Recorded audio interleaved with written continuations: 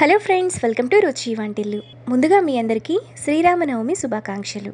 ఈరోజు మనం శ్రీరామ నవమికి చేసుకునే పానకం, వడపప్పు, చలిమిడి చాలా టేస్టీగా త్వరగా ఎలా తయారు చేసుకోవాలో చూద్దాము. ఈ 3 ప్రసాదాలను కూడా మనం చాలా తొందరగా చేసేసుకోవచ్చు.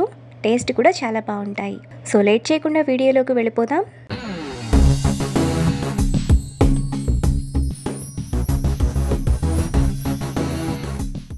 ఈ ప్రసాదాలలో ముందుగా మనం వడపప్పును నానబెట్టుకోవాలి. ఇప్పుడు ఒక బౌల్ తీసుకొని అందులో 2 టేబుల్ స్పూన్ల పెసరపప్పు, కొద్దిగా నీళ్లు పోసుకొని పెసరపప్పును 3-4 సార్లు బాగా కడిగి పెట్టుకోవాలి. పెసరపప్పును ఈ విధంగా కడిగిన తర్వాత అందులో పెసరపప్పు మునిగేంత వరకు నీళ్లు పోసుకొని ఒక 10 నిమిషాల పాటు నానబెట్టుకోవాలి. మనకి పెసరపప్పు నానే లోపల బెల్లాన్ని తురిమి పెట్టుకోవాలి. మీకు ఎంత క్వాంటిటీ అవసరమో బెల్లాన్ని అంత తురిమి పెట్టుకోవాలి. ఇక్కడ నేను తీసుకున్న బెల్లం చాలా మెత్తగా ఉంది. మీరు తీసుకున్న బెల్లం కనుక గట్టిగా ఉంటే కొంచెం నీళ్లు పోసుకొని ముందుగానే నానబెట్టుకొని పెట్టుకోండి. ఇప్పుడు ఈ తరిగిన బెల్లాన్ని పక్కన పెట్టుకోవాలి. ఇప్పుడు ఒక చిన్న రోల్ తీసుకొని అందులో 5-6 యాలకులు, 1/2 టీ స్పూన్ వరకు మిరియాలు వేసుకొని కొంచెం కచ్చా పచ్చాగా నూరుకోవాలి. మనకి పానకంలోకి యాలకులు, మిరియాల ఫ్లేవర్ చాలా బాగుంటుంది. మరి మెత్తటి పొడిలా కొట్టకూడదు.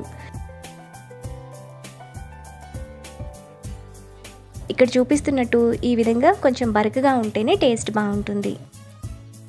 ఇలా చేసుకున్న పొడిని పక్కన పెట్టుకోవాలి. ఇప్పుడు పానకం చేసుకోవడానికి ఒక బౌల్ తీసుకొని అందులో 1 గ్లాసు నీళ్లు, ఒక 2 టేబుల్ స్పూన్ల వరకు బెల్లం, ముందుగా మనం కొట్టుకున్న మిరియాలు, యాలకుల పొడి వేసుకొని చేత్తో కలుపుకోవాలి. చేత్తో కలుపుకుంటేనే వాటి ఫ్లేవర్స్ అన్నీ కూడా మిక్స్ అయ్యి టేస్ట్ బాగుంటుంది. ఇలా కలుపుకున్న తర్వాత పానకం రెడీ అయిపోతుంది. పెసరపప్పు ఎక్కువగా నానాల్సిన అవసరం లేదు, 10 నిమిషాల్లోనే నానిపోతుంది. మనం పానకం, చలిమిడి చేసుకునే లోపలే వడపప్పు కూడా రెడీ అయిపోతుంది. ఇప్పుడు చలిమిడి చేసుకోవడానికి ఒక బౌల్ తీసుకొని అందులో ఒక 1/2 కప్పు వరకు పొడి బియ్యం పిండిని తీసుకోవాలి. ఇప్పుడు అందులో 1 టేబుల్ స్పూన్ వరకు బెల్లం వేసుకొని పిండి, బెల్లం అంతా కూడా బాగా కలిసేలా కలుపుకోవాలి. చలిమిడి చేసుకోవడానికి మీరు తీసుకునే బెల్లం గట్టిగా ఉంటే కనుక బెల్లంలో కొంచెం నీళ్లు పోసుకొని ఒక 2-3 నిమిషాలు పక్కన పెట్టుకుంటే మెత్తగా అవుతుంది. అప్పుడు బియ్యం పిండిలో వేసుకొని కలుపుకుంటే మనకి చలిమిడి కూడా త్వరగా అయిపోతుంది. ఇలా కలుపుకున్న తర్వాత అందులో 1 టేబుల్ స్పూన్ నీళ్లు పోసుకొని పిండిని మెత్తగా కలుపుకోవాలి. నీళ్లను మరీ ఎక్కువగా పోయకూడదు, పల్చగా అయిపోతుంది. ఇలా కలుపుకున్న తర్వాత చలిమిడిలో కొద్దిగా ఫ్లేవర్ కోసం నెయ్యి, 1/2 టీ స్పూన్ కంటే కొంచెం తక్కువ యాలకుల పొడి వేసుకొని కలుపుకోవాలి. మనకి చలిమిడి కూడా రెడీ అయిపోయింది. ఎంతో టేస్టీగా, సింపుల్గా చేసుకునే శ్రీరామ నవమి స్పెషల్ పానకం, వడపప్పు, చలిమిడి ready. Hello friends, welcome to రుచి వంటిల్లు. ఈరోజు మనం బియ్యం, పెసరపప్పుతో చాలా టేస్టీగా పాయసం ఎలా తయారు చేసుకోవాలో చూద్దాము. ఇంటికి ఎవరన్నా గెస్ట్లు వస్తున్నప్పుడు చాలా సింపుల్గా ఇలా కుక్కర్లో బియ్యం, పెసరపప్పుతో పాయసం చేయండి. చాలా టేస్టీగా ఉంటుంది. చేసుకోవటం కూడా చాలా ఈజీ. సో లేట్ చేయకుండా వీడియోలోకి వెళ్ళిపోదాం.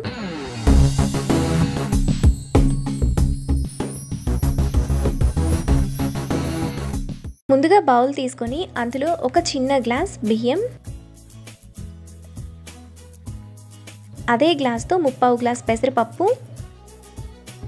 కొద్దిగా నీళ్లు పోసుకొని పప్పు, బియ్యాన్ని 3-4 సార్లు కడిగి పెట్టుకోవాలి.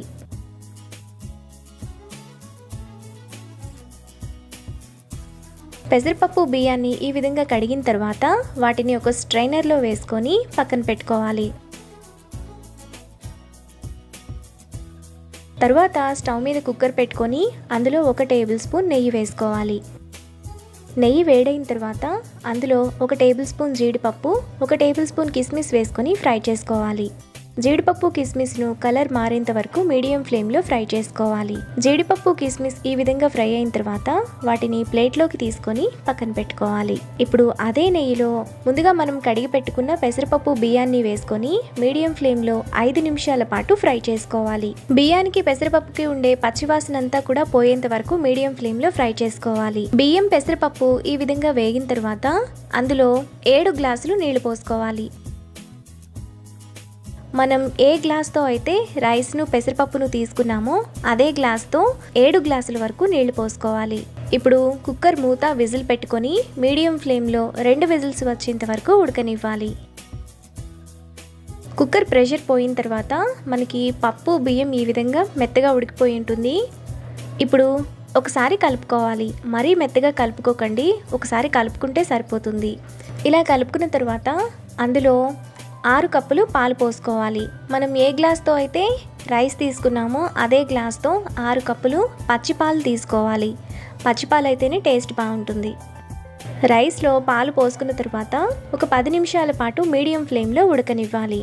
మనకి పాయసం ఉడికే లోపల మరొక స్టవ్ మీద గిన్నె పెట్టుకొని అందులో 3 గ్లాసులు తరిగిన బెల్లాన్ని వేసుకోవాలి. ఇప్పుడు కొద్దిగా నీళ్లు పోసుకొని బెల్లం కరిగేంత వరకు కలుపుకోవాలి. బెల్లం ఎలాంటి పాకం రానవసరం లేదు, మనకి కరిగితే సరిపోతుంది. బెల్లం ఈ విధంగా కరిగిన తర్వాత పక్కన పెట్టుకోవాలి. బెల్లాన్ని పూర్తిగా చల్లారనివ్వాలి. మనకి ఇక్కడ పాయసం కూడా ఈ విధంగా దగ్గర పడిపోయింది. ఇప్పుడు లో ఫ్లేమ్లో ఉంచుకొని మనం ముందుగా కరిగించిన బెల్లం పాకాన్ని వేసుకోవాలి. బెల్లం పాకం చల్లగా ఉండాలి, వేడిగా ఉండకూడదు.